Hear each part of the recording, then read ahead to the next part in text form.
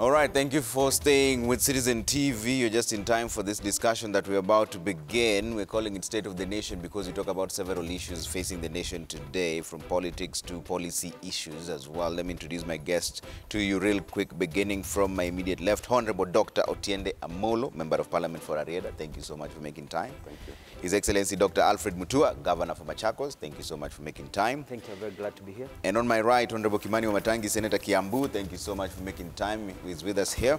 And Honorable Samson Cherargei, Senator for Nandi. We are still waiting for him. As soon as he checks in, we'll have him on as well. Let's start off, as usual, with the newspaper review and start off with the Standard. From the top side there, Sonko wars from the frying pan into the fire. No end in sight for troubled ex-governor Mike Sonko as police seek 30 days to detain him on terror claims.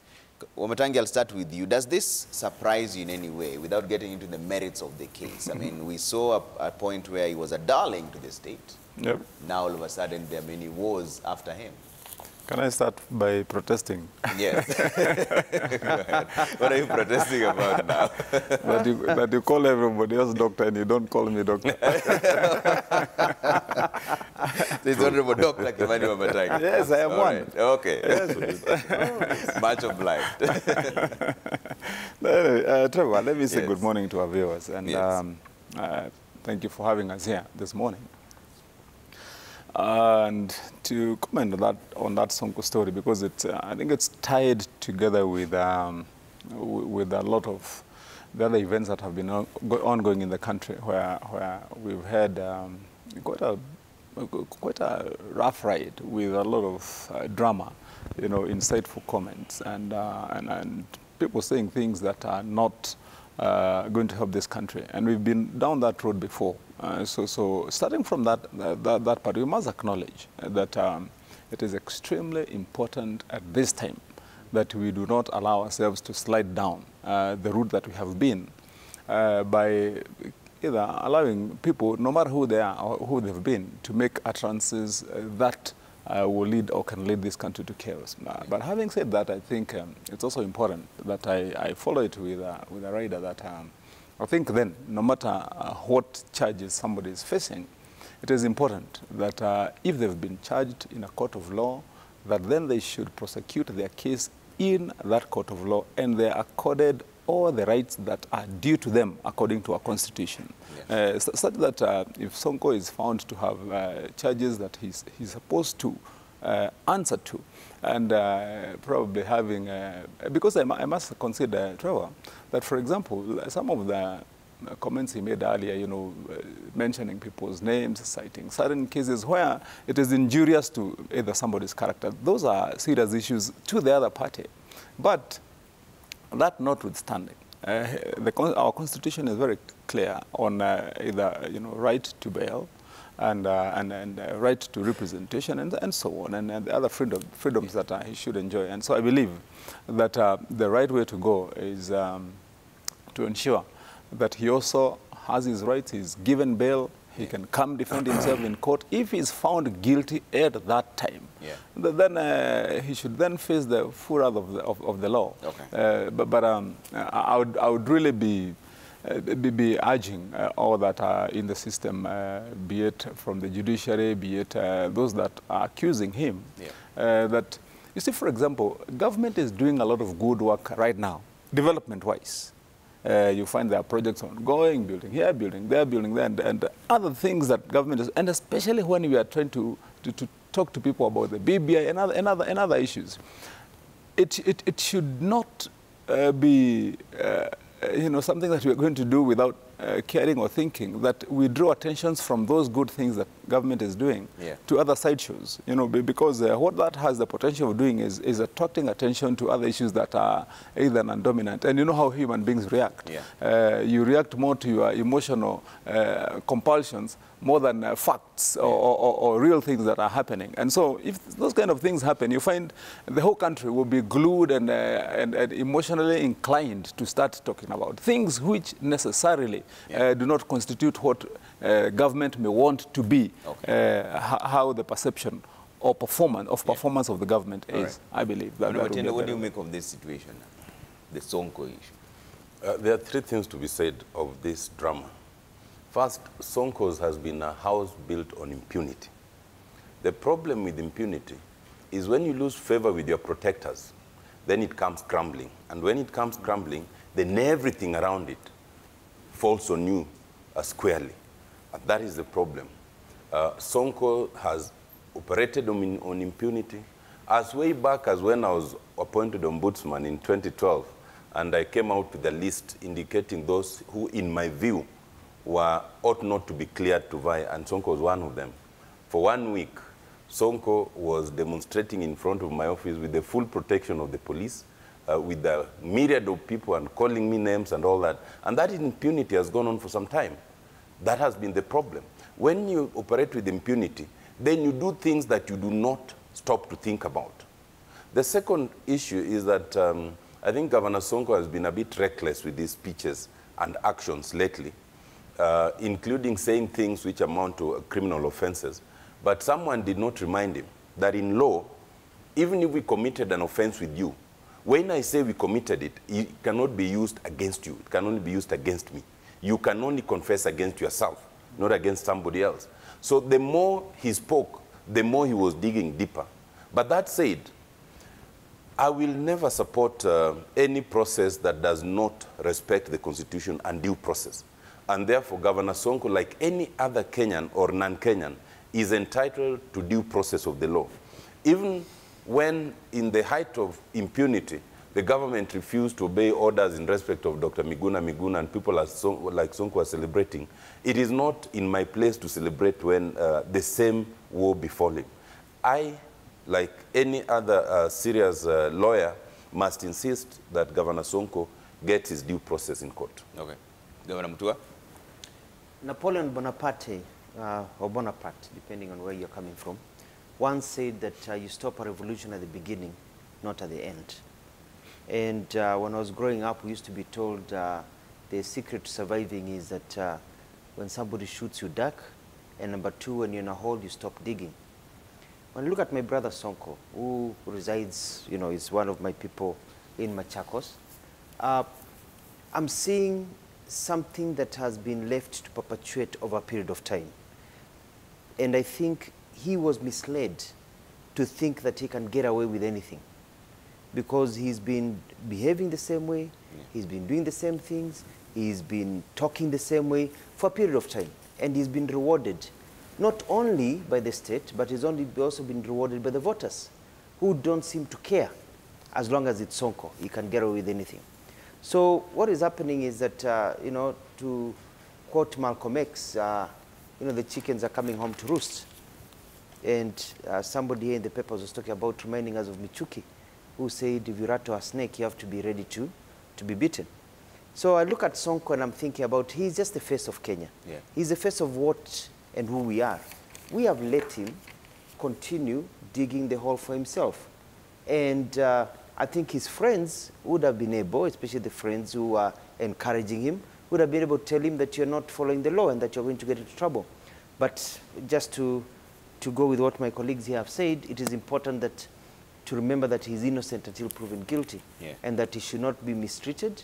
He should be treated properly. He should be given his rights. If it's bail, if it's whatever, he should be treated with the dignity, you know, the right to be defended by the lawyers of his choice. That is his right. And as long as he's innocent, he's going to still, as long as he's not yet been convicted, he's still innocent until that time. How do we bust this impunity bubble that some politicians seem to have created around themselves? Because we're seeing a situation where they get away with it for so long that by the time now they're being held to account, it's the electorate who feel that this is our person being victimized because they don't support so-and-so or so-and-so. How do we bust that impunity bubble within the political class? I mean, it's the same problem we've had with corruption for a long time. You know, people are just let to continue. I mean, I was laughing yesterday when I saw the NCIC, you know very well what I'm talking about, started now to rear its head and say we are going to have a list of shame and all this. What do you mean a list of shame? Some of these things are so direct. I mean, we've had people like Senator Mudhama in the past issue very derogatory and very tough words against other communities. We've had other leaders, but what has happened to them?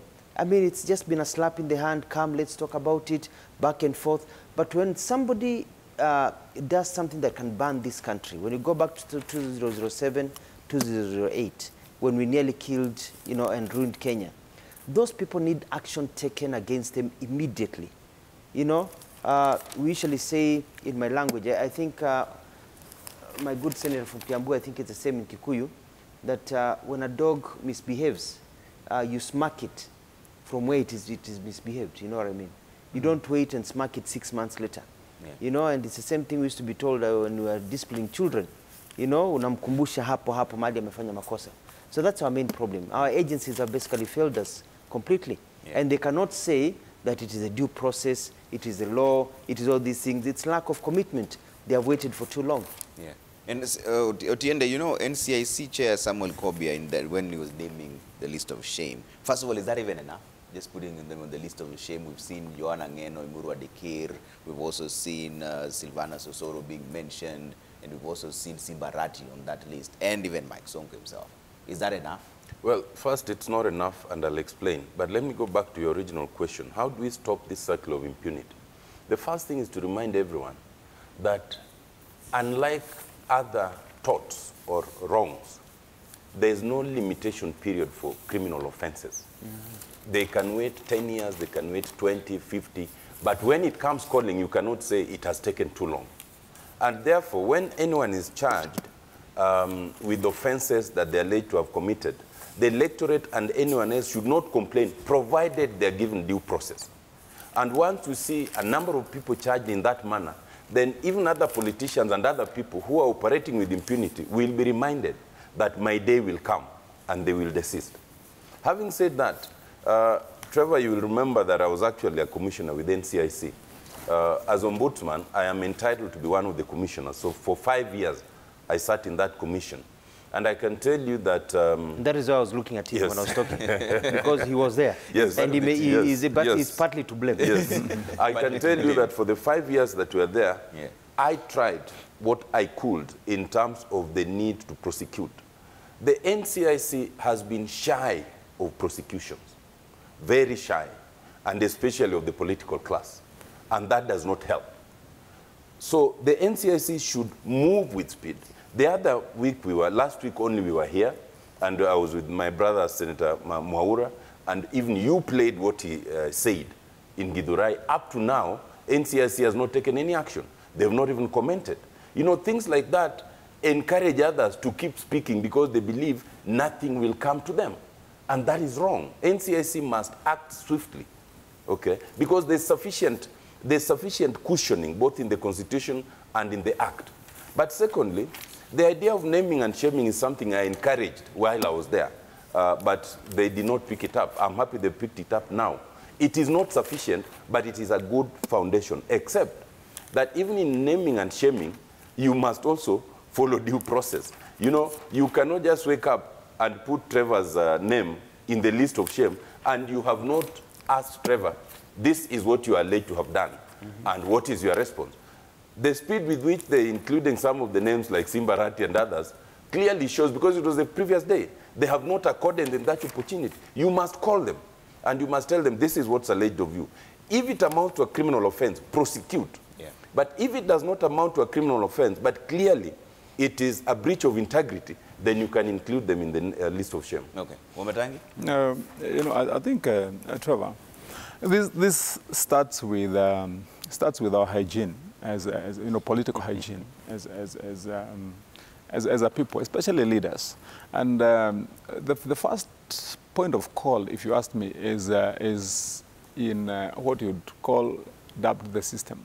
Because you see, if you look at all those names that you're talking about, at one point or the other, they were speaking for somebody who was in a position of privilege, or somebody who was in power then, and it is at one point or the other right and okay for that person to say those kind of things, do those kind of things, because at that time he is untouchable because he's saying them when he is affiliated or connected to somebody. And then it grows, it's a monster, it grows. And then finally, you find that it's a culture, it's a trend, and there are specific people who are known that when he sits or stands behind a microphone, that this is the kind of things that he's going to speak. I mean, they already have an identity. And not until the time when he's speaking from the wrong side, of the divide, is he going to be apprehended? And I think that's one of the things that we have to deal with. And I've heard what my colleagues have said about NCIC, but I think NCIC has been a total letdown, an absolute letdown to our constitutional implementation, because that's precisely, and remember, the formation of NCIC, as Otiende Amolo says, I mean, this is in the backdrop of the violence that we had in 2007. And the expectation was that they were going to be taking radical action, that indeed what led to the deaths of those thousands of Kenyans started with utterances, people saying and doing those kind of things. And so I think one of the strongest forces against this kind of thing should have been NCIC by now. And then also, I want to say to our good friends like the DCI and others, you know, for goodness sake, yes, it is okay right now. You seem to be taking standard action, but why does it wait for this long? Why does it wait for this long? Why can't action be taken when it is due? And I think unless this is corrected, Trevor, you're just going to end this cycle. Yeah. Then you're going to find a new radical who is saying that I'm identified now in this camp with so-and-so. Then he'll start saying things, and everybody else will be watching and saying that he's helping us. You get? He's helping our side. Yeah. But by the time he crosses the other side, the country is burning. So I think we have to completely clean up our act, our hygiene. Governor Mutua, is NCIC shy or simply unable to act? Are they empowered enough to act? Are they empowered? I just think there are people sleeping on their job, plainly. Even this shame, his list of shame is a big joke. I mean, we've known people who've really incited people in this country. All over, many senior politicians who are not in this list of shame. I'm surprised they're only naming a few people.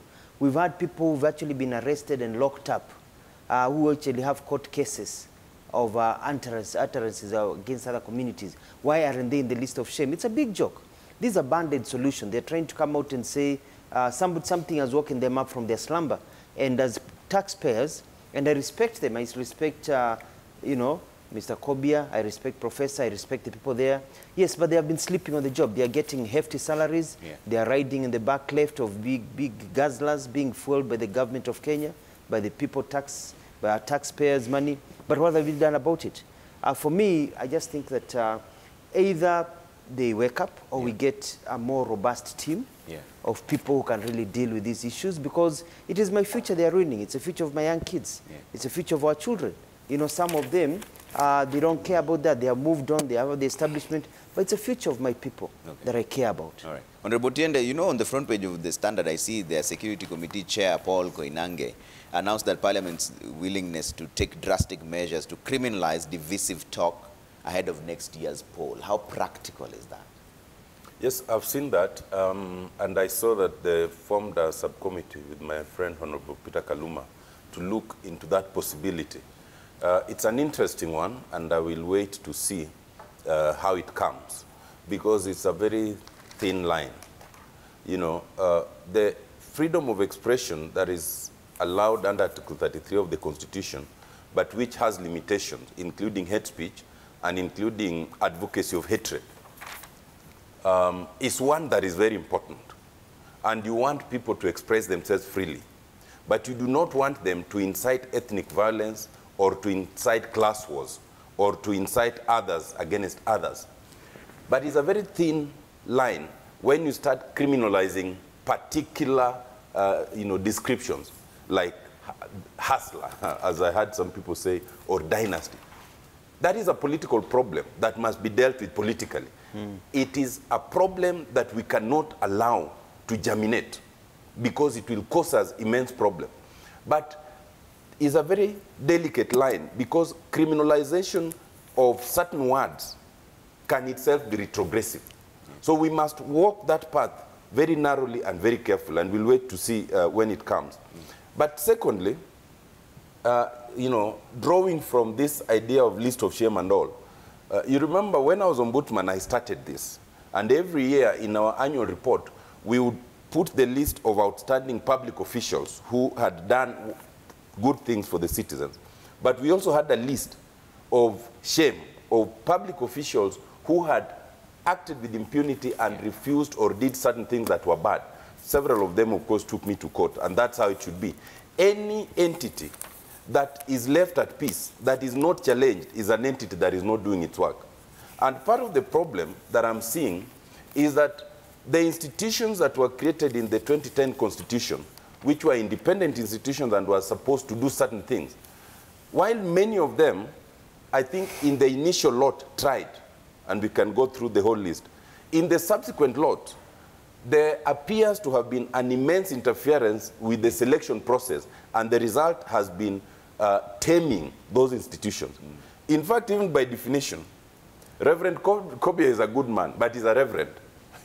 You don't take a reverend, for example, to lead a war, because they are given to peace and prayers and stuff like that. The hate speech and the kind of things we have here needs the ruthlessness that we should be seeing people challenging the leader of that body virtually every other day, including being taken to court. If you can do 1, 2, or 3 years in a body like this and no one can challenge you, then there's a problem. Okay. Wamatangi, the issue here then is the threshold of incitement. How do you decide that that statement is insightful, this other one is not? Well, maybe I take that a little back from what Honorable Tiende said, and I would have wanted to hear what are the consequences? What's the outcome finally of being on the list of shame? Because you know, I mean, we have hardcore fellows here, you know, putting him on a list of shame. Some of them rejoice and they glorify themselves on being on those lists. You know, you've heard some of them saying that you know that they are hardcore because they have been jailbirds, and you know, I mean, so it's probably more of you know, getting more publicity. But are there consequences of being on that list? If it's just a list, then it has no effect. Actually, but yeah, I just want to respond to you, and that's very important. Yeah. When I was ombudsman, one of the things I pushed the most, because as I told you in 2012, we had you know, the list of people who had actually been convicted and ought not to be cleared. Yes. And when I shared that list with the IEBC, and I had gotten most of the names from EACC, the first people to run away from me was EACC. They then said, no. For us, it is not our business to clear people. The IEBC took the view that it is the voter who determines suitability. And that is why we are where we are. So then I pushed for the idea that in that case, we need to have a body that can prepare a list of shame with consequence, that can determine that you are unfit to hold office. One of the good things in the BBI is that it now has that proposal, that the Ombudsman Office can actually, having gone through the due process, declare that you are unfit to hold office, and with the consequence that you cannot be elected. I was not ceding my, my speaking opportunity to you. You asked the question, so he's responding. You are explaining in 30 minutes, my friend. So anyway, what I wanted to then understand, because Trevor, how many times have you seen a politician standing on a podium and saying, "Ati nagojea mkuje munishike"? Yeah, let them come and arrest me now. Yeah. You know, I mean, and you know, because we have made it you know, a trend that when you are seen there being arrested and demonstrating and saying things, that's what makes you more popular. Remember, here at EACC itself, we had people who are being apprehended, brought to EACC, and they would bring crowds. Remember that time? To EACC outside the headquarters, and tell them to chant "Mwizi wetu," you know, I mean, you get what I mean? So unless, right from start to the end, that somebody knows that it is consequential, when you do that, this is going to be the payback, and it bites, then you're able to distract that. And we have examples to borrow from. Look at what happened in Rwanda after the genocide and after the inquiry that has been there. People have been brought to book, seriously. And I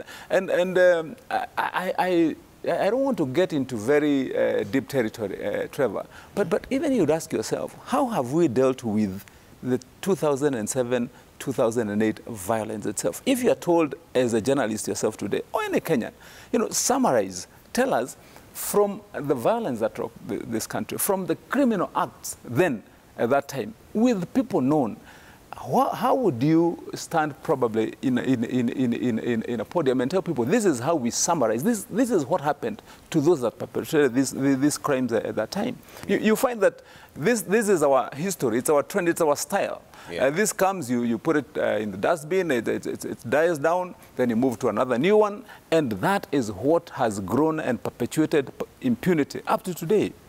Okay. And you know, just to jump into that, when I look at this Security Committee Chair, Paul Koinange, talk about bringing the models, the main problem here, you'll all agree with me, is the speed at which our people are charged and convicted or let go.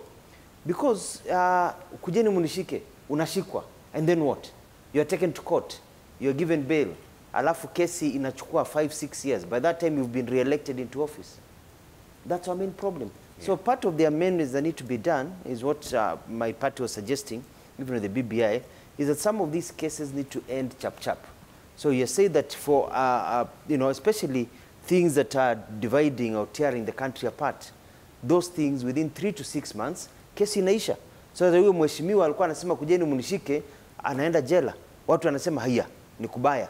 It will happen within this year.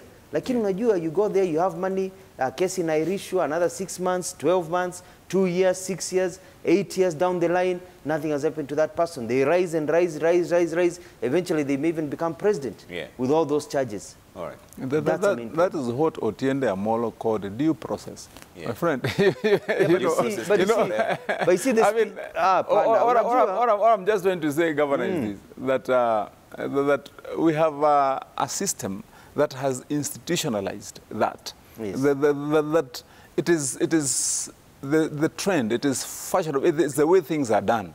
You know, and I'm not saying that what you're saying is wrong. What you're saying is the absolute correct thing to do, and that's how it should be. Yeah, and that's why we need some of these changes that we have to have in this country, because the so-called due process is really not a proper process, because it is denying justice to many people, as Mahatma Gandhi would say. Yeah. So we have to be in a country where you know that if you are charged and you are innocent, within a very short time, you can be let go and you continue their life.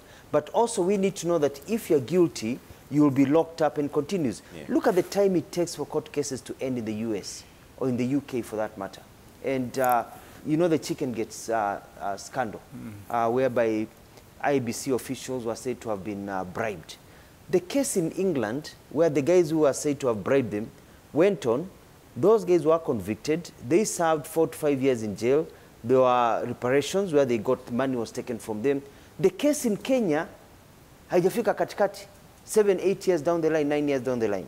So it's about due process, but it has to be due process with the word due in consideration. Yeah. You know what I mean? It is not something that is going on perpetually. Yeah. And that is the main problem we are facing in this country. The whole issue of impunity is because because it takes a long time for things to happen. So we need to move in a speedy manner to correct these anomalies so that we have peace in this country. Otherwise, we'll tear ourselves apart come 2022. Otiende, we're also seeing the Interior CS Fred Matiang'i, after addressing a closed parliamentary committee sitting, revealing that state is planning to block the inciters from the 2022 elections. How? And how is that going to work? The way it would work is the way I explained to you, that for the first time then, let me start afresh. If the IEBC was serious about its work, and this is not just the current commission, even the previous one, there are a number of politicians who would not have been cleared to vie. Because the IEBC has the constitutional authority to clear, you know. It is them who determine, do you fall in any of the categories of those who do not and cannot be cleared? Maybe you are a dual citizen, you have been bankrupt, you have been declared as unfit to hold office by any agency, and that could include Parliament. Yeah. There are many parliamentary reports that had already indicted politicians as unfit to hold office, and they were subsequently elected. Had the IEBC taken the position that it can actually buy you, this would have been taken a lot more seriously, but they haven't. And so the alternative is to have a situation where you have a body that can actually constitutionally declare you as unfit to hold office. And as I spoke to you, that's one of the proposals in the draft bill. Yeah. Secondly, what Governor Mutua says is correct, but it should not be taken literally as an excuse to, to squeeze due process. Due process is very important. Our problem is not the due process in terms of the court process. Our process is a societal problem. Let me tell you that the reasons that investigations take long in this country, first, it starts from the reporting itself. There are enough people who are so frustrated that they don't even bother to report, and I saw this. A lot of bad things happen to them, but they think that even if you report to the police, they won't act. That's the problem. Then the second level is once it's reported, the investigation. Because of the corruption level, enough of those investigators are compromised. They just don't complete the investigation in time. Yeah. Something that you take, look at KEMSA. I mean, and I'm seeing the story today. 7.6 billion, we are all going to pay. Up to today, all we see is drama of those who walked in and walked out with 100 million. By now, at least some people should have been, in that process, because the parliamentary process is not a criminal process, and it does not stop the criminal process from continuing. Yeah. So the investigation is a problem. Then thirdly is the question of the witnesses. Because of our corruption and the impunity, witnesses are compromised, some don't come, and even some who come to court, you come once, twice, thrice, then you get tired. Yeah. Then they accused themselves. Sometimes we lawyers frustrate the process. When you think that there's overwhelming evidence against your client, then you employ all sorts of tactics. But when you think that there's no evidence and you want it fast track, then it's now the prosecution that employ all sorts of tactics so that it can stay in court, so that their incompetence is not exposed. Then it comes to the court. So it's an entire edifice. And all this must be addressed in their context. We must just say no to impunity as a people. Okay. Senator Cherargei is joining us now. Do you wanted to jump in? I would say, when talking about due process, he's talked about corruption. People are afraid to go to the police because unashtaki mtu, alafu wendi unashikwa because of the state. But also because you have to give, the reality of the matter is we cannot have open-ended investigations that go on forever. You can't have charges. Look at what has happened in the US. When was that so-called terrorism act against the Capitol? Just the other day. If you watch news, what is happening? People have been arrested, charges have been procured, people are being taken to court, and I can assure you within a month or two, people will be jailed. Neo story Taisha, and Americans say this is bad. Why can't we do it in Kenya? Why is it that in Kenya, it takes forever that the judges allow the prosecutors and the defense lawyers to continue pushing cases back and forth? Yeah. For me, there should be, I don't know whether it should be set in stone and say, a certain case has to end within a certain period of time. Yeah. And I've said here, for example, when we went for court petitions, I don't know whether you had to go to court for petitions against you. No, I didn't have to. He had a landslide win. No, when he runs for governor. So when you find when you go to court, the rules are such that for an election petition, because ni wakubwa, sisi ni wakubwa tutakuendelea vitu yetu. The rules have been set. A case has to start and end within 6 months. If it goes a day beyond 6 months of the Gazette notice, then it is thrown out. And I fixed that. And you fix that. Yes. So everybody goes to that. Why can't we do the same for corruption cases? Why can't we do the same for cases of impunity? Why is it that they are open-ended forever? Yeah. Because if we can do that for people who are holding on to big seats so they can ride in big cars paid for by the taxpayers, why can't we do it for them when they steal people's money? Okay. Or when they engage in activities that can ban this country? All right. Senator Cherargei is now joining us. He's a bit late on this, but Senator, if you're still, you can hear me there. We're talking about the issues facing Sonko. We're also talking about the bubble of impunity that has been created. But let's start first with the issues that are facing Sonko now and the list of shame that was given out by NCIC. What do you make of that situation? Thank you, Trevor. And I've been following conversation, and I must say, in an ideal situation is what my colleagues have been saying. On the issue of NCIC, I think NCIC has transformed itself into a political outfit, because I saw the other day, if you see there is a proposal trying to criminalize the word hustler, versus dynasty, which was not the intention of the ideology that we believe in. I think what they are doing to Governor Sonko is just pure political witch hunt, because I think what he said in Machakos, and there are some people who are hell-bent in trying to block him from campaigning for senatorial candidate for the United Democratic Alliance.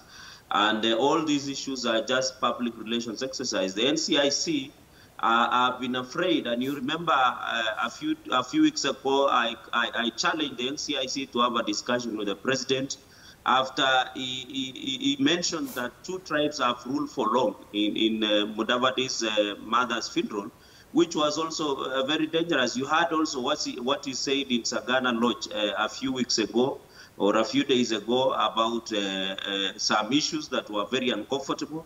So when you see NCIC that is very selective, and you can see even the number of politicians that have been taken to court by NCIC, all of them have an affiliation to His Excellency the Deputy President. So looking at Governor Sonko, what Governor Sonko is going through is purely political witch hunt. The NCIC, I saw the report when they were releasing the report of list of shame, that they do not have enough teeth to bite. And therefore, the only thing they could do is release the list of shame of 3 MPs and I think ex-governor of Nairobi. And when you see the NCIC are to reserve that we need to amend the law, we don't have enough powers, the NCIC Act should be amended so that we can do our work. Yet, what the cases that are in court, most of them come from specific people who have a specific affiliation. Yeah. We would have expected the NCIC to be very, very impartial, very neutral. You saw even an ODM ward MCA from, is it Kondele ward in Kisumu County, making very uncomfortable comments. The party leader of ODM was sitting there. The NCIC have seen that video, but no one has done anything to ensure that such statements or such individuals have been brought to book. Yeah. Finally, Trevor, is that NCIC should not wait until there is a public uproar so that they can arrest or prosecute. And you can see my colleagues have been saying, and some individuals have been saying, munishike, and just the NCIC swings it to action, they take you to court, and then that is it. But Cherargei, I'll give you a bit more time because it's not exactly factual what you're saying. Simba Arati, for example, has no affiliation to the deputy president. But Trevor, in all intents and purposes, it is because of the public uproar that Simba Arati and Silvana Sosoro have been summoned to appear before the NCIC because many people have been complaining. But I'm telling you, it is when you say it is not factual, it is not true, because most of the cases that have been taken to court by NCIC, most of the individuals are either associated or have affiliation or support His Excellency the Deputy President, including myself. We have been taken to court by NCIC on frivolous charges.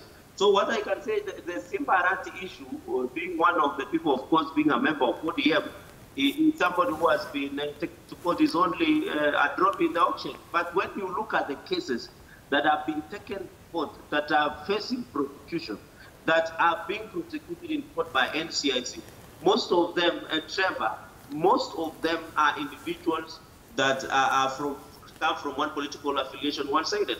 Even when I saw the NCIC commissioner, I think if my memory serves me right, Okundi, the other day coming up and talking about the criminalization of the word Asla. And yet I thought what should be criminalizing in this country talking about tribes. I thought tribes is much more sensitive than even talking about the issue of mentioning the word Asla. So when you look at all these cases that are before court, and my friends in studio know that, most of these cases have specific political affiliation. And therefore, NCIC, just like DCI and EACC, have been really organized in a particular way to fight political expediency works. Okay. Senator Wamatangi? Yes. What is your comment? Do you agree with Cherargei? Well, probably. Okay. I had my own reservations also on the question of trying to criminalize an expression or a term or a word that is defined clearly in English language, in the dictionary. I mean, the word hustler is there, so I don't know the context under which you would criminalize the use of that word. Maybe that's a testing ground if one is expressing themselves. I think it would be very, very difficult to say that you criminalize the word, you know, or the expression hustler or the dynasty. They're there. I think it is the substance of then what follows, or what those that follow the different affiliations do. And we can individualize a responsibility. Other than just generalize and say that we are criminalizing the use of this term. Why don't you go down to the person, what they've said, what they've done, and the consequences of it, and then let them pay for it. It's as simple as that. But otherwise, you know, wallowing and trying to grope in a wide space such that you're not taking definitive action against certain actions, then that's why you find that there's that kind of move to criminalize probably those expressions or the words. I don't think I want to buy into Senator Cherargei's thought line. He must have his own reasons. I think differently. That there is a certain group that is necessarily being targeted.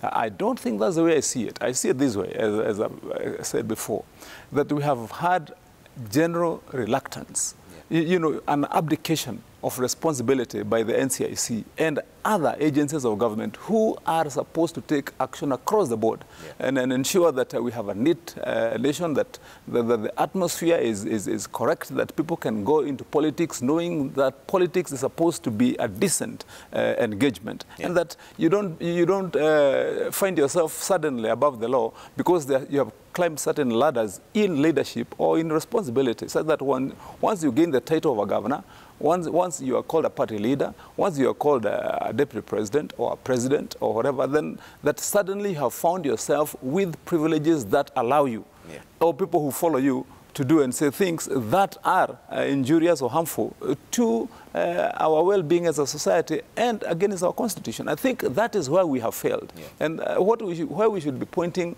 the blame is on this knee-jerk reaction when you find that things now have run overboard, that you find that go and rush and get Trevor. This is what he said yesterday, because now it looks like things are starting to get bad. That is what is ailing us, the lack of a standard whereby we say that you be held responsible for this and that. And Otiende Amolo said that, you see, for example, for criminal charges, there's no expiry date. You know, maybe that's why they say the law is an ass. But given, even those who did those things way before, if it's time to clean up, then let's clean up. Then set the standards and ensure that we have a clean slate moving forward. And there are very many. You see, I'm listening to my good senator, and I think we need to get to a place in this country whereby we don't just look at things from just a political perspective, depending on where we are standing. There's some things that are just outright wrong. So for him to say that this is a witch hunt based on politics, and it is a witch hunt of people who support the deputy president, then the question also comes in. You have to ask yourself, why is it then that the people who support the deputy president have also been very vocal in saying things that can tear this country apart? Why is it that he attracts people and he encourages them in his meetings to say things while he is there that are viewed as things that can divide this country? So, you know, it's a state of where you are. And I'm going to tell the good senator that, you know, at times we were discussing earlier on about impunity. There's a sense of impunity in some areas in this country, political affiliations, where they think they can get away with anything because they'll brand it as political witch hunt. When you commit a crime, when you divide a country, when you do things that are not right, then you have to realize that there's a problem. If you look, for example, the people who have been mentioned, been taken to court, have been questioned, they cut across all political parties. They cut across all political affiliations. There's a problem. I agree with my good friend, Senator Wamatangi, Dr. Wamatangi, that the issue of trying to criminalize the word dynasty and hustler is just desperate. You know, you don't. You know, it's a political thing, fight it politically. I think the problem is the interpretation. You know, they are afraid that the interpretation is going their way, but here I can help them because, you know, I know how Swahili works. You know, ngeli za Kiswahili. Una kivi, what do you call a doctor in Swahili, in English? Daktari. Or do you call her hospital in Swahili? Hospitali. So what do you call a hustler in Swahili? Somebody told me hasara. Maybe that's a problem. So you know, those are games that we should play politically, but not try to ban. So we've got many examples we can give them of how to deal with the hustler menace without having to criminalize words that are in the English language. What do you make of the Senator's statement? Senator Cherargei is simply wrong. But my good friend Senator Cherargei must have woken up late, so he has taken us back where we started. So I will only say very little about this. First, what he says is not true. That there's any question of targeting William Samoei Ruto's side. Because in any event, NCIC has always been in this action. And for the longest time, it was Jubilee, you know, and then there was NASA. And so at that time, in fact, we'd have complained that it's the NASA guys who are being targeted. But even that time, my own view was that anybody who breaches the law, it does not matter which side you belong to. However, it must also be said that William Samoei Ruto's side seems to attract a disproportionate number of leaders with criminal tendencies. Look at the Standard only, I mean, as an example, without naming, page 2, page 6, page 18, page 20. All those pages are pages with leaders who are affiliated to William Ruto's side and with criminal issues. You know, so if that is the case, then you cannot blame the people who are trying to enforce the law. You must blame what is it that attracts these people to you. But lastly, just on this, the hustler thing, and as we had said, you know, and I said here 2 weeks ago, the definition of hustler, the dictionary definition of hustler is a person who obtains by deceitful or illicit means. A person who practices theft or swindling, you know, a person who misrepresents one's ability in order to deceive. All those things are already criminal. You don't even need to criminalize the word, because the act and the practice itself, even as Dr. Mutua says, is called hasara, is already criminal anyway. So the consequences can be dealt with. What we don't want to encourage is the idea of raising a class war, a perceived class war, that will actually destabilize everything that we know as a nation. Yeah. Cherargei, I'll give you a chance to respond. Thank you, Trevor. And it is shocking that my brother, Learned Senior, the other day just received senior counsel. My brother, MP, said that that the people who support the deputy president are people who have criminal tendencies. I thought it is very clear that when you are not a judge in a court of law, you have not been convicted of any case, then you are still innocent until proven guilty.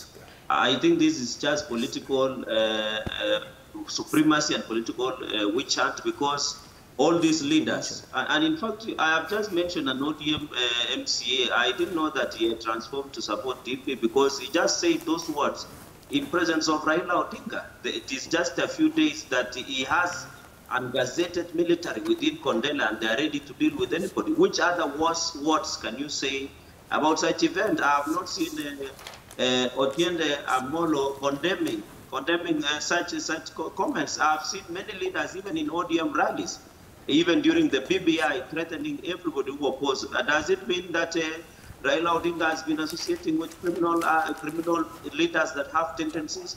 So let us not lie to Kenyans because it is convenient, and it is convenient to lie to Kenyans for political gain.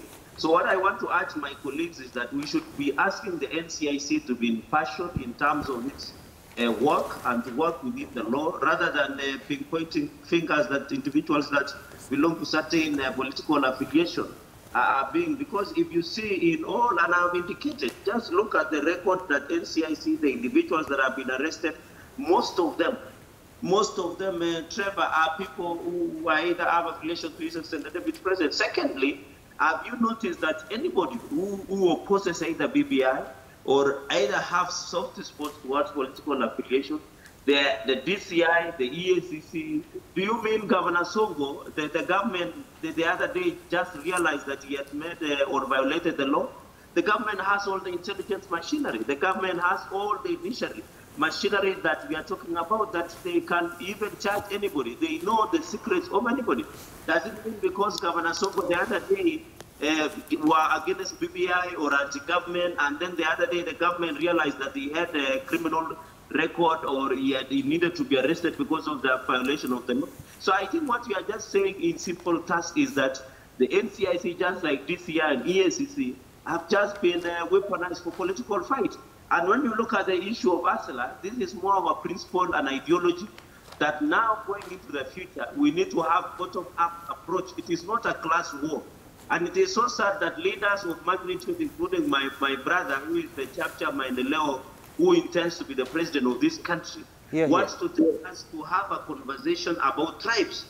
The reasoning and ideology of ASLA is to have a tribeless conversation. It is not about class war. It is not us versus them. It is not ASLA versus tribes.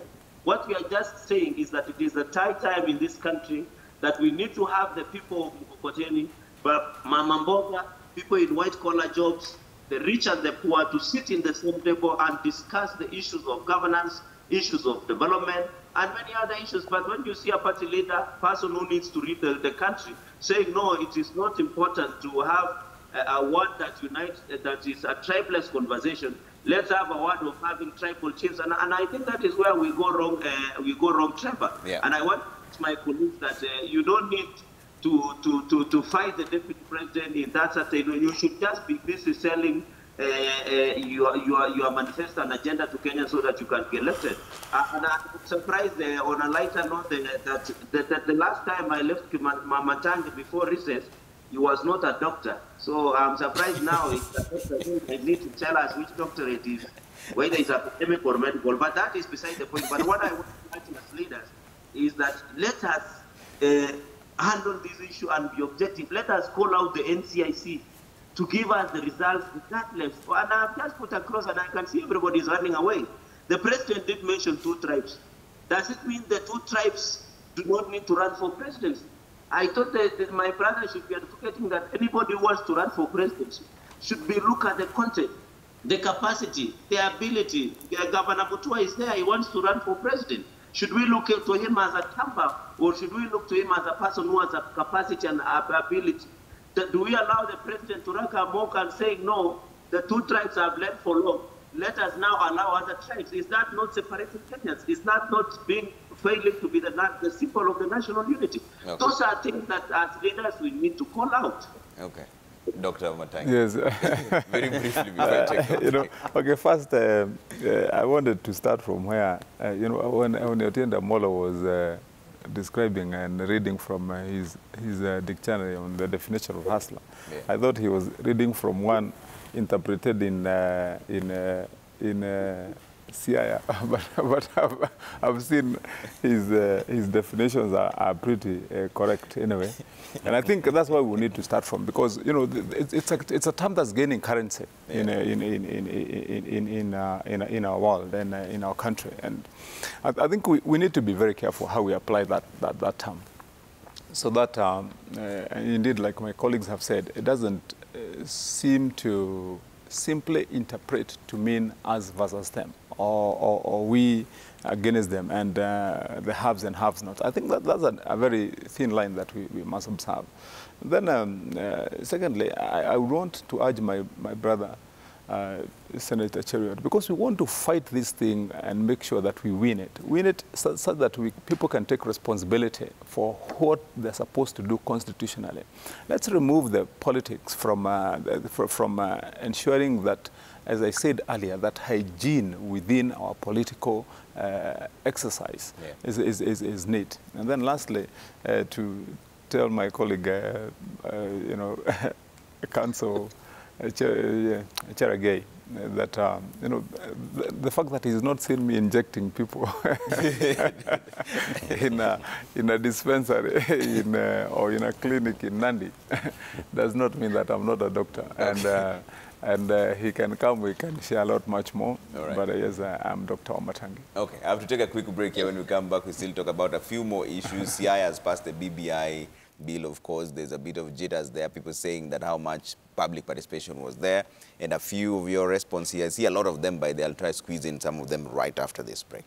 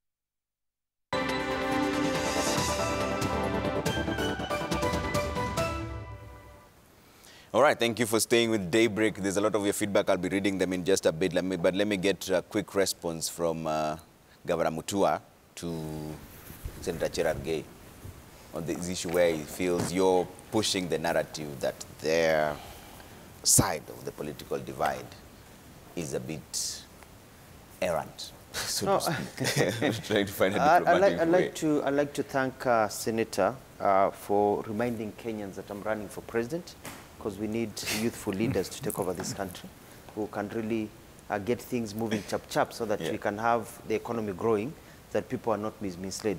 You know, it is important to know that criminal liability is personal.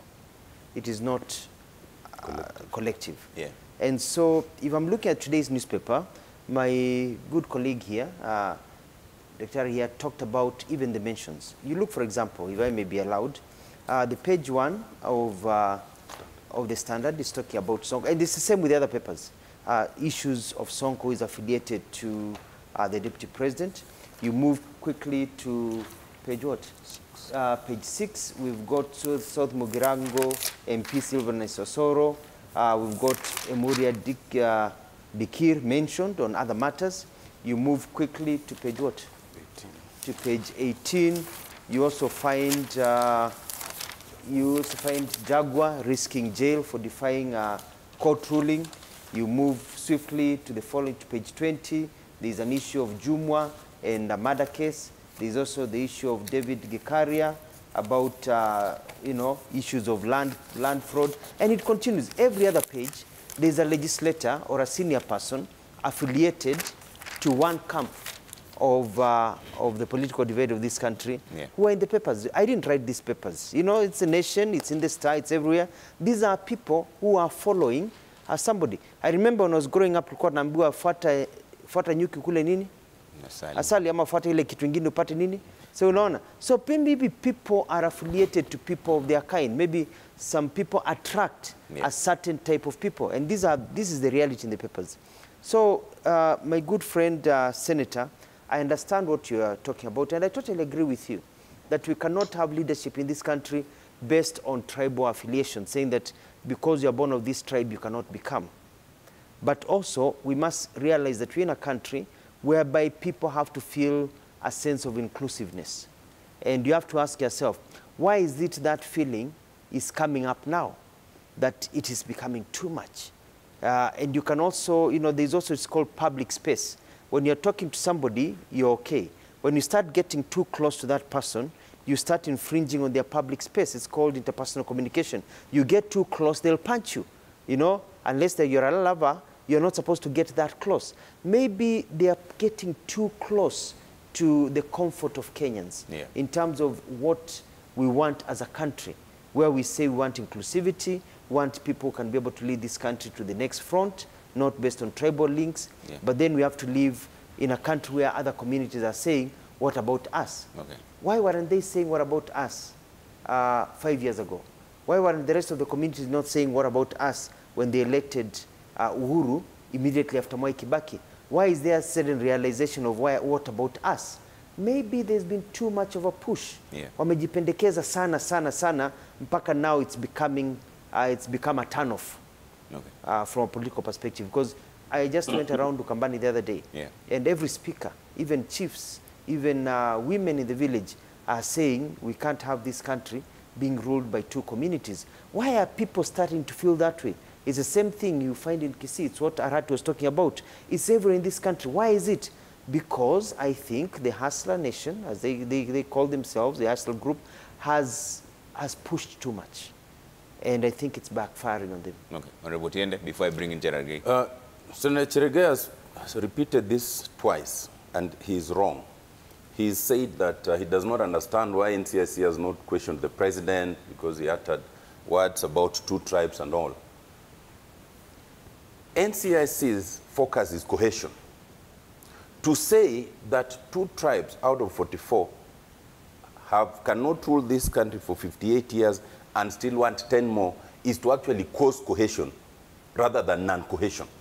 So NCIC should actually praise President Kenyatta for that reality, because that's what it is. It's the same thing. The idea of rotational leadership enhances cohesion, even at the most local level. even in my own constituency, even if you come to a location, you must always find that if a chief comes from this particular sub-clan, then the next time you have an opportunity, it must go to another sub-clan, and like that. If one sub-clan retains it forever, then it causes disharmony with the others. And the same thing, even the question of the seat of MC, of MP, of governor, and at all other levels. The reason, for example, we even have affirmative action, why we even have special seats for women, is because we said we cannot have an election where always it's only men who are elected. So we must find a different way of bringing women to the table. So even in this case, even whether it's democratic or not, there are only 2 tribes have been elected and are in danger of continuing to be elected. We must find a different way of bringing others to the table. That enhances cohesion. And let me now come to the Siaya issue, since you mentioned it. Yeah. And you already posed the question that some people are saying, how come they passed it so quickly and there was no public participation? Last week, on Thursday, I was here, and I pointed out the advert where the Siaya County Assembly had put out an advert of how they were going to be in all the sub-counties. And what they did, which I thought was ingenious and others should follow, is that they broke into teams. So rather than have one team go to all the 6 sub-counties, they had different teams go to each sub-county on the same day. And I can confirm to you that, for example, the sub-county of Rarieda, they came there, and although I was not personally there, my entire team was there, and they gave their views. So there was already public participation physically through email and through letters. Yeah. So I am proud of my county Siaya for being the first one and proactively to pass this BBI thing and we get it over with. It is my view that we need all the counties to deal with this question and return their verdict to the speakers, so we can get over with this issue. Okay. And it does not matter whether you support or not. Let's just get it over with so that we stop this incessant and endless debates. All right. And let me bring in Cherargei back on this. Cherargei, why do you read the president's statement as exclusion of the 2 tribes rather than inclusion of the other 40? And will Nandi be passing the BBI bill? 2 quick things. One, I wish that, I have a problem with pronouncing the word of my friend from Rarieda, is that what we are just saying, why didn't they put the issue of rotational presidency in the PBI? Or is it in the PBI? Unless they have a different version of BBI, but what we have is, I thought they should have put rotational presidency or rotational leadership in the BBI so that when people are passing, they are aware that the issue of rotational presidency is within the BBI, and now every Kenyan can access. But I thought, it is so archaic, and it is so unfortunate listening to Governor Mutua, who intends, I don't know whether he will be in the category of people who threaten to run for presidency for their political survival. That is, we leave it to the jury to decide. But my question is, we should be advocating to have a country where even Martin Luther Jr. King, that the skin color would not matter, but the content. And that is why I've insisted that to be a leader of this country, to be the president of this country, we should look at the capacity and ability. And why is it that when we brought a conversation of hustler movement or the hustler agenda, these people have interpreted to mean hustler versus anybody? We didn't say hustler versus anybody. And therefore, I want to ask my colleagues that we need to desist if they have realized that every Kenyan, every hustle, and every Kenyan is now ready to discuss the issue of economic empowerment as opposed to their tribal affiliation. So it is so disappointing, and I wish Atieno Amolo should be very categorical that they have introduced the rotational presidency within the BBI framework, and we would have seen that. So I want to ask, and the reason, another aspect that I want to reply to is that why is it that the president said and the NCIC should praise him? Why should the president be praised? Yet he is a symbol of national unity. Why would he say that more tribes and 2 tribes have led this country more than other tribes? And I think that is why even Senator Kimani Wamatangi, who comes from Mount Kenya region, would be very uncomfortable because they have the numbers and they would want to use their numbers to get into executive authority of this country. I don't think it is very comfortable. So the issue I was saying the NCIC should have a discussion with the president is because that statement is coming from somebody who should be the symbol of national unity, who should not be making statements that disunite the country more than unite. And therefore, I think the reason my brother, Honorable Atienda Omolo, is talking about, Atienda Omolo, sorry, is talking about is because he just wants to appear right and to appease the president because they need BBI to be passed. Secondly and finally, you have asked about whether Nandi County will pass the BBI report. I have had a discussion with the speaker and a number of the MCAs, and they know the mood on the ground. BBI will flop in the Nandi County Assembly because it's not a priority now. It is not an issue that these people have sugar-coated with the issue of help. I know in the BBI, there are proposals that we have administrative proposals, we have legislative interventions, and we have issues that might go to the referendum. But looking at the context in which the BBI is being pushed through, the threats that are being issued, the intimidation, the blackmail, the bribery against MCAs being told you will get background if you pass the BBI, then how will the Kenyans benefit, or the Kenyans will be bribed also to pass the BBI? So in the Nandi County Assembly, looking at the mood on the ground, having a discussion with a number of MCAs, I can assure you, Trevor, that the fate of BBI within the prisons of Nandi County Assembly will flop. Yeah. I know the reason CIA did pass in a supersonic speed. Even I and my colleagues except Governor Mutua, there is no legislation that have been passed with supersonic speed, like the way CIA County Assembly has done. And therefore, it is surprising, it is miraculous that happened 2,000 years ago. I was surprised that even Kenyans in CIA did not have an opportunity of digesting. I have talked to my friends who come from CIA, and they are telling me they have never seen a copy of BPI document within even their villages. So I don't know how did the MCAs participate in a public participation in a document that the public have not read, the document that the public have not digested, the public that have not given enough discussion, because in parliamentary, within our legislative framework, we give between 14 days or even 7 days for people to digest, look at it, and be able to give their views. So I think that was a scam that was being done in CIA County Assembly. Okay. Well, Matangi, there was a meeting, by the way, in Sagana that we didn't really review, but as you're still there, you can also talk about the issue around BBI. Yes, yes, my brother Trevor. And, you know, first I wanted to let my good friend Cherargei remember, I think he's forgetting that within our statistics, I think they were informal though, that in Siaya, I think it's the county with most doctors in this country.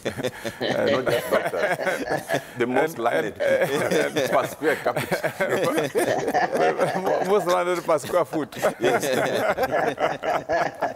So Senator Cherargei, stop questioning the speed of reading and understanding a document within Siaya County.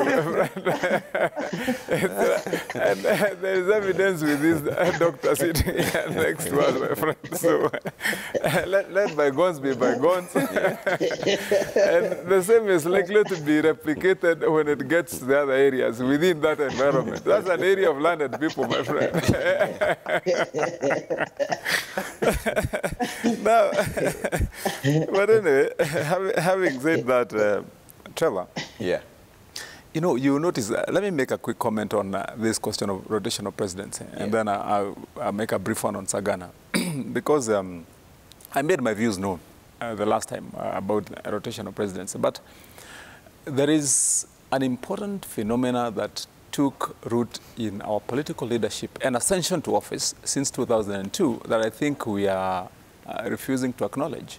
If you look at our history since 2002, that time of Kibaki Tosha and the Rainbow Coalition, it is now known, it is a norm, that it is no longer possible to ascend to power in this country unless you are in a coalition with other Kenyan communities who can help you together by agreement to ascend to power. It is no longer possible, let me tell you, Trevor, and let no one deceive anyone, either Dr. William Ruto, neither Alfred Mutua, or any other person, Mudavadis of this world, and anyone, that you will ascend to that position on your own. You can't. That is why Baba was coming to Mount Kenya region. That is why he'll be going to Coast and to other places. Unless you build a coalition of willing people and convince them that you have what it takes now to lead this country, you can't do it on your own. And so I think we should not waste time on this debate, that there is a community here that has always dominated or another community. And as I said the last time, I don't even think that when the president spoke about that, that's what he meant. How and where will we take our democracy, meritocracy, fit to hold office? How are we going then to say that even between the remaining 40 tribes, that then there is one that is more suitable than the other? So what happens when the Luyas occupy that position? And what happens then when you have got the Luos occupying that position? Are you going to say that then eventually what you're doing in this rotation is that for number one who was president then to be president again, you have to do that after 42 years times a term of 5 years? I don't think it happens that way anywhere in the world. And so let's not reduce this discussion into a mathematical or some symmetrical arrangement. What we are saying, and I believe that was the spirit with which the president was speaking, is that, yes, let us know that we are not a country of only two communities. That is a reality. That's a fact. And then as we move forward, every Kenyan is fit to hold that office. And let it be competitive, so that even in this coming election, I said here, I might be running for president myself. Don't come and tell me that I'm a Kikuyu. I'm a Kenyan. And I'll compete with everyone else. Let everyone else who is a Kalenjin bring their papers forward. Let him run. Compete against the other Kenyans who are interested. And if you win that presidency, by virtue of being voted by a majority of the people, then you're our president. Yeah. That's how it works. And so I think I would want to maintain that position, so that even my community and anyone else who comes from where I come from does not feel intimidated. Yeah. That going forward, that they have no chance to run for president. Now, coming quickly, you said that we've not spoken to Sagana, about Sagana. And I think, yes, we held our meeting in Sagana. It was a good meeting. It was a meeting where we put our minds together as leaders from that community, and including our people. And it is decent, it is in order, there is nothing wrong for our community to come together and ask, as I said in our last discussion here, how do we fit in, how do we gel with the rest of the communities in this country so that we can have a nation of all, where we are also included. And when it comes to discussions about where do we place ourselves, come the time when people are angling themselves for positions and where the interest will be had at the table of negotiations. Where shall we be? Who shall we be with? And what interest do we want to advance forward? That's the discussion that we had. Because we want to be better citizens, we want to be a better community, and we are holding ourselves high with our dignity and our pride, and we have no apologies to make for having met in Sagana. Yeah. We do that fully realizing that every other Kenyan has also the right to be where they are. And that's the way it is. Find out what the doctor... Okay. All right, so there's something else that also happened on Monday where there was drama between Simba Arati and Silvanus Osoro. It happened in a funeral. Governor Mutua, you've actually spoken about this before. Let's listen to what you had to say, then we get into that. Naomba pole kwa padri. Clergy ulisimama pale ukatuambia tusipige siasa. Familia walikutana jana wakasema tusipige siasa, lakini sisi wanasiasa tukakuja tukalete siasa kwa mazishi ya mwenda wetu. Professor Kibwana amejaribu kuwa a bit polite, lakini mimi nataka kusema hiyo ni tabia mbaya. We have an arrogance in our country of the political elite, very arrogant, who think it's all about them. It's all about them in politics and competition. Tabia mbaya, shame on you. Kama unataka kutafuta siasa ya kuongea kufa, tukuje kwa yako tuongee kwa yako. But do not sit here and distress the family who have lost by going on endless politics and go against other people. Bad manners. You don't see this happening in other parts of the world. It only happens in Kenya. Ni tabia mbaya, na tuachane hiyo tabia ya siasa kwa mazishi. That tabia mbaya that you're talking about boiled out into an actual physical fight in a funeral at the same time. Is anyone listening to this? Well, I think it's just it's the arrogance I'm talking about. You know, the political class is so arrogant. They don't care. Utadu. And it comes back to what you talked about, impunity. because they've been getting away with it all the time. The people have said, don't say this, but they still say it. They get away with it. Then it's seen as the normal thing. But if there's cracking of the whip, then people realize it's the wrong thing to do. When I go to funerals, I don't talk politics. I talk about the person who has died and the community. Because it's the right thing. You are there, you've got a family. There's a child there who knows that Daddy will not be there anymore. Mommy will not be there anymore. There's a spouse there who knows that their loved one, amelala hapo, hata kuwa kwa kitanda, hata kuwa nakaa naye wakiangalia TV, forever and ever. And yet you come there and you're talking about hustlers. You come there and you're talking about BBI. You're talking about 2022.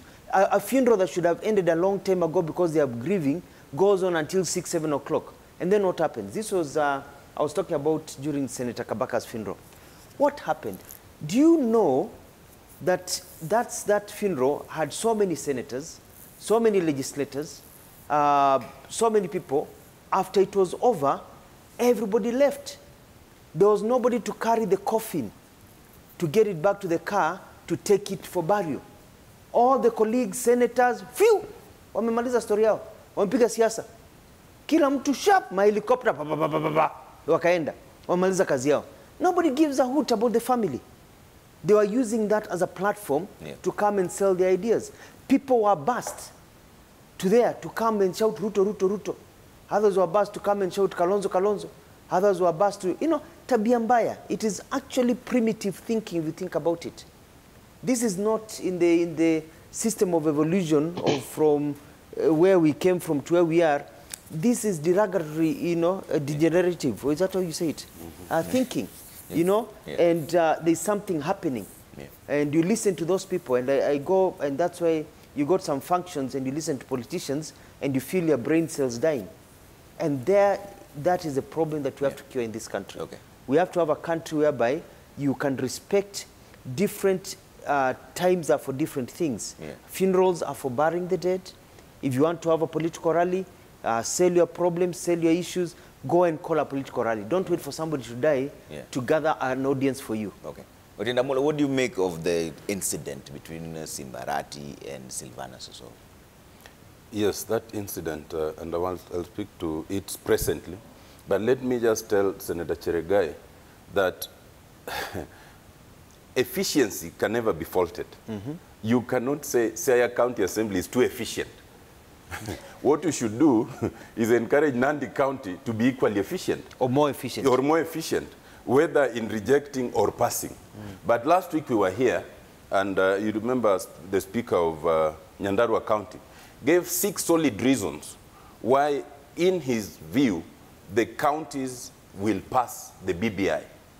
And without going through them, it's just to say that if they don't pass it, a lot of the things they've been crying about will never come to pass. Because I gave the example of the World Development Fund. There's no day it will ever pass as legislation in Parliament. It's only if it comes in these guys. And what's most important is to ask yourselves, as you quickly say, Nandi will not pass and all, that so if you don't pass BBI, who are you punishing? Because there's this perception that, oh, if we don't pass BBI, we are punishing Raila. I mean, it's a total misconception. The presidency is in the current constitution. Raila has already been prime minister. He would have no reason to be fighting to be prime minister again. There's only one other seat that he has not occupied. So if the idea was that you think by not passing BBI, you'll stop Raila from being president, then you're mistaken, because the presidency will still remain. What BBI sought to do was to broaden in the spirit of inclusivity. And I agree with Senator Wamatangi that in this country, no one will get to the presidency without an alliance, at some level. And that goes with the deputy presidency. But you see, the more the seats, the broader the alliance. And the broader the alliance, the more the cohesion. That is the thinking. It's not about that one seat. Now, coming back to what happened at the funeral, I think it was unfortunate. And I must say that, Honorable Soro actually is my client. How I represented him in his cases all the way in his election petition successfully to the Court of Appeal. But on this one, he did not take counsel. Had he taken counsel, I would have encouraged him not to go that way. Because I saw that he had been given the opportunity to speak earlier. And he spoke very strongly and was pointing at Raila and lecturing him directly. He was not talking about the funeral. So when then Simbarati came and took his turn to lecture the deputy president, Honorable Soro found it in his place to be the one to go and physically stop him from speaking. Now, all the things that happened and that kind of direct address to leaders is not appropriate at a funeral. But to now take it that you want to go confrontational when you had done the same is wrong. The reason that these kinds of things go on are, there are three categories to blame. The first category is the family itself. There are enough funerals where the family says no, even though this may have been a politician or there are politicians present, we will not allow politicians to speak. Or if we do, you allow a limited number and you talk to them and tell them, please, do not touch on this kind of politics. They don't listen. That's number one. So interrupt you. I usually listen, so I know we can listen. They don't listen. No, just Let hold him on. finish. They don't Let him listen. finish. Yes, the family. They're arrogant. And if you thought that that would be the case, then you allow the politicians to come and mourn in peace without speaking. I've been to funerals where politicians are not allowed to speak. The second problem is the church. The church actually encourages politicians to speak for one reason. Most times the politicians who speak don't just speak and sit down. They then give donations. Those donations is what keeps, sometimes part of it remains with the family, but mostly it goes with the church. So most church guys would like politicians to speak because then, you know, that basket of contribution then improves. But the third one is the people. Yeah. I've been to funerals where I chose not to speak about politics, but then, in fact, when other people are speaking, you find people are disinterested. Then the politician is called and everybody now gathers. And then they start asking you, BBI, BBI, or things like that. When you say, today I just came to mourn, I do not want, then they provoke you. Now, you know, it's kind of also difficult to give the politician a microphone and tell them not to speak about politics. What do you want them to speak about? You see, it's like inviting a priest to speak and you do not want him to quote the Bible. What we should do, though, is that we should be measured, even as politicians. Yeah. Even if you must speak, you can speak some level of politics that is not provocative.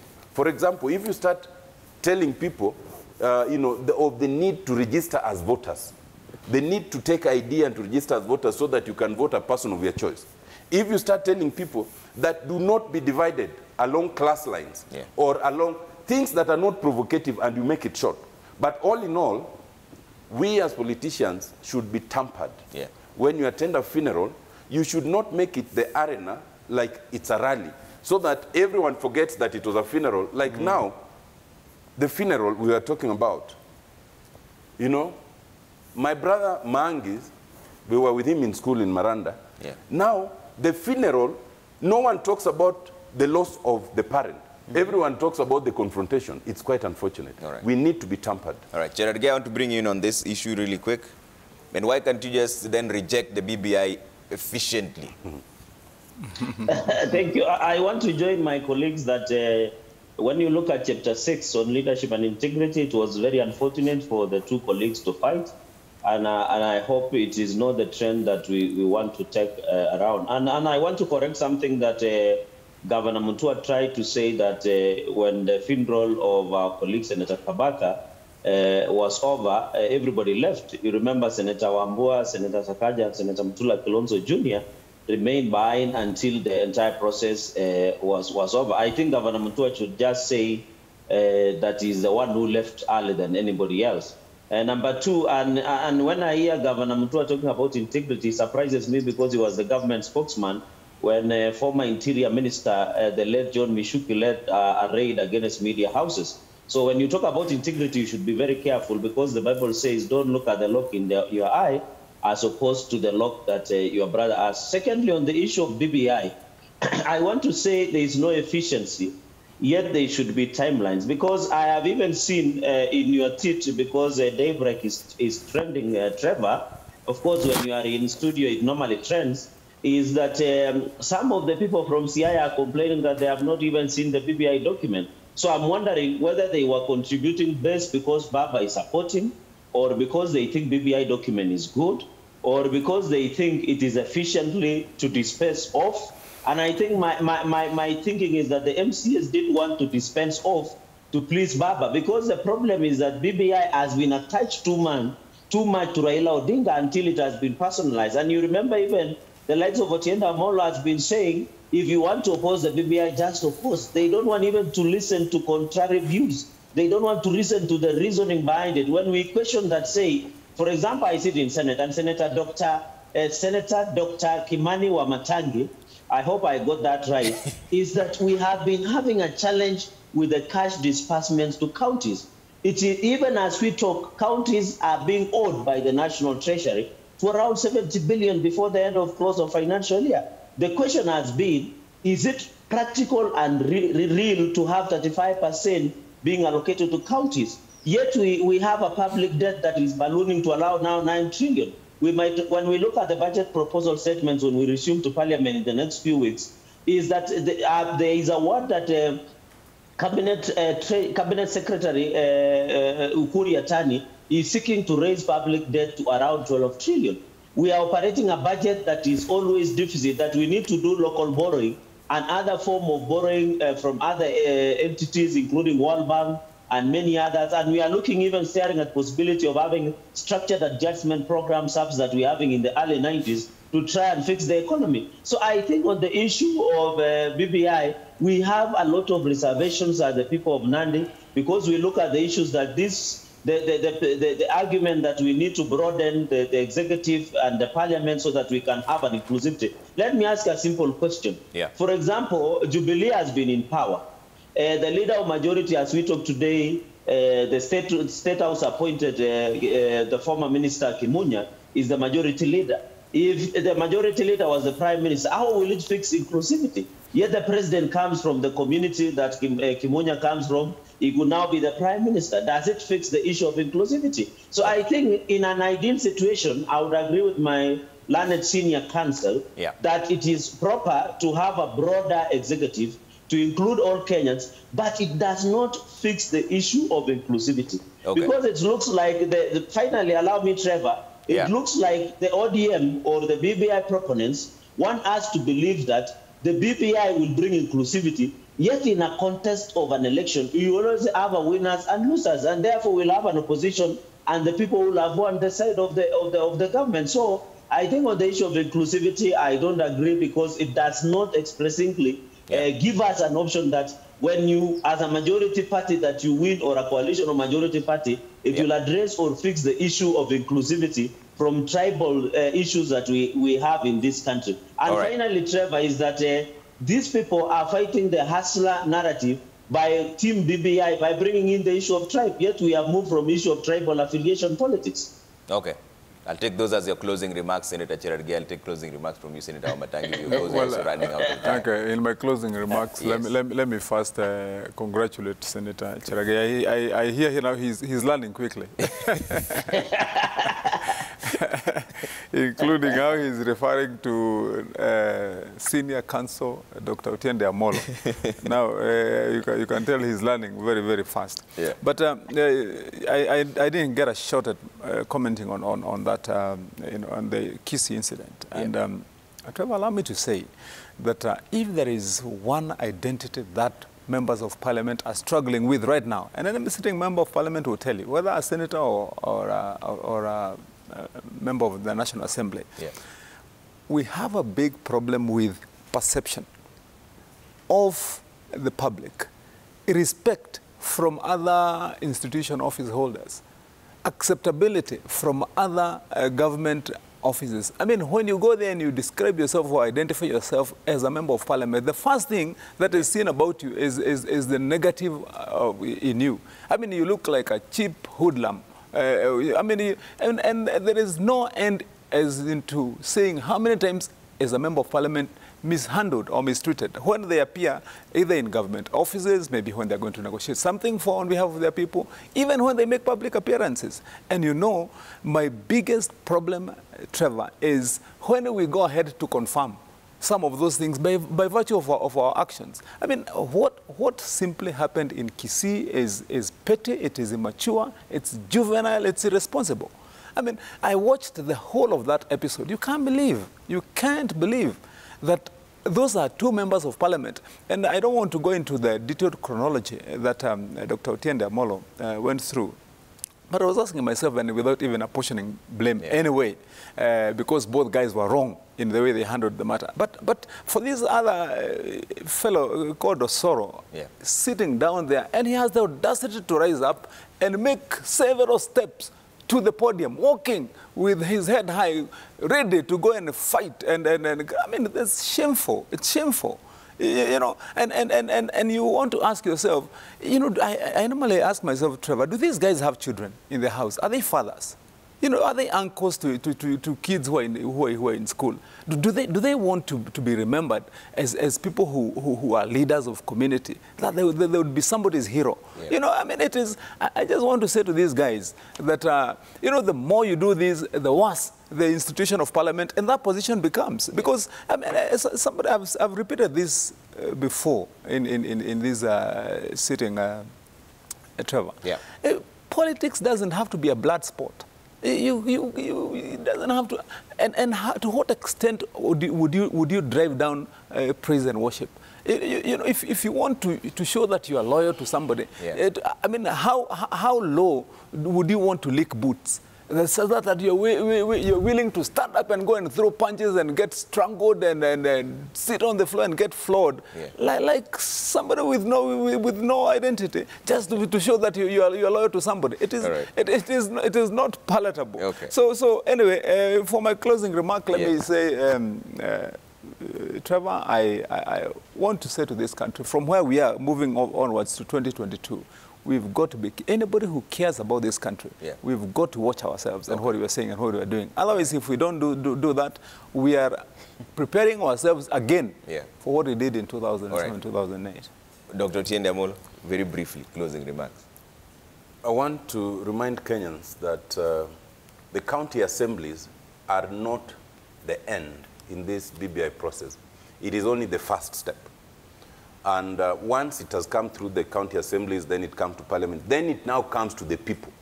So anybody who has read or has not read or wants to read still has the opportunity to ultimately say yes or no. I want to urge all the county assemblies to emulate the efficiency of Siaya County and deal with the BBI draft. Okay. Governor Mutua, finally. 3 quick points. The first point is about what happened in Kisii.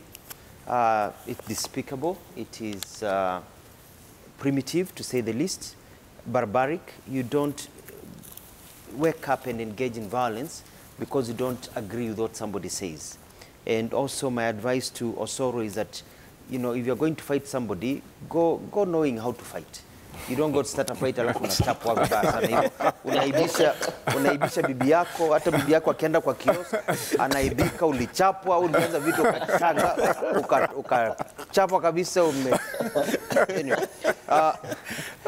Number 2, Nandi. Sinu kweli. He was rolling all over the ground hapo, you know, anawika mama yo, Nandi alianza vita. So you must know how to fight if you're going to engage in fighting. Number 2 is about the whole question about Nandi and BBI and not passing and passing. Let's, you know, we've seen a tendency in this country of sycophancy, whereby, and I can bet today, Senator here, if tomorrow William Ruto, who they are sycophants of, woke up and said, okay, tupitishe BBI, we move on with our country. Utaona watu wamealign, BBI ni sawa, tupitishe BBI. So this sycophancy is denying us the ability to reason for ourselves. You know, you're an elected senator, member of parliament, you're a governor. You're supposed to reason for yourself and take a firm position, why and why not just follow people blindly. And lastly, in all conversations, as I usually say, it's all about money. The economy is not doing very well. We are suffering as a country. In these conversations, as we go about the BBI, about what is happening in funerals and everything, we have to ask ourselves, is life getting better for our people? You know, are the rich getting richer, the poor getting poorer? Are people being conned by the rich who have made them poorer, that now they're the hustlers? Are the poor people looking at the wrong people? So at the end of the day, we need a country whereby people can wake up in the morning and it doesn't matter who is in power, who is the president. You can still go out there with a dream and make your dreams come true. All right. And that is where we need to take Kenya. Yeah. And that is where we need proper change in 2022 to usher in a new dispensation where it doesn't matter who is the leader. Yeah. At the end of the day, you can make your own bread. All right, thank you so much. Let's bring up the feedback before we close this discussion because it's time for cooking tips. I see there's a lot of raging debate online. It's Kipleting. See if what you're saying now. We have to see what is happening there. It's Twitter, Trevor Mbija at Citizen TV Kenya, hashtag Daybreak. It's Kipleting says, does it mean a youth like me whose aspiration to be president can't vie because Moi ruled? Voting lies squarely on people. One man, one vote. All right? Let's see. Timothy Mudeki says, Kenya as a nation hasn't been led by two tribes. It has been led by Kenyatta, Moi, and Kibaki family. Can't be clearer than that. Okay. Edwin Nyakweba says, NCAC is a joke. Why can't these hate speakers face the rule of law? What does these guys have to lose being in that list anyway? Actually, the voters are part of the problem. I wouldn't be surprised the list of shame making some more famous and gain sympathy votes. Well, Marco Seno says, fighting in a funeral is disrespectful. It's unfortunate and un-African. It's insensitive to the feelings of the bereaved. It's a no. Nashon Kimemia says, blaming the family for politicians talking politics at funerals is wrong. You're grieving and now you're expected to monitor speech by powerful politicians. Politicians should exercise self-control. Don't take advantage of the bereaved because they need financial support. All right. Nobody could have put it better than Nashon there. Honorable Dr. Tiende Amolo, Member of Parliament, Rarieda. Honorable Dr. Kimani Wamatangi, Senator Kiambu. Honorable Samson Cherargei, Senator Nandi. Cherargei, when is Doctor coming on yours? Anyway, that's on a lighter note. On His Excellency Dr. Alfred Mutua, Governor Machakos. What are you saying, Cherargei? No, I'm the only one who is not a doctor. And myself. You and I are the only ones who are not doctors here, so it's okay. Oh, okay. Yeah, we had the party yet. All right, thank you guys so much for making time this morning. This has been State of the Nation. We appreciate all your feedback. We do this every Thursday right here. Right now, it's time for Cooking Tips with Willis Raburu with Chef Sharon. All right, coming up next.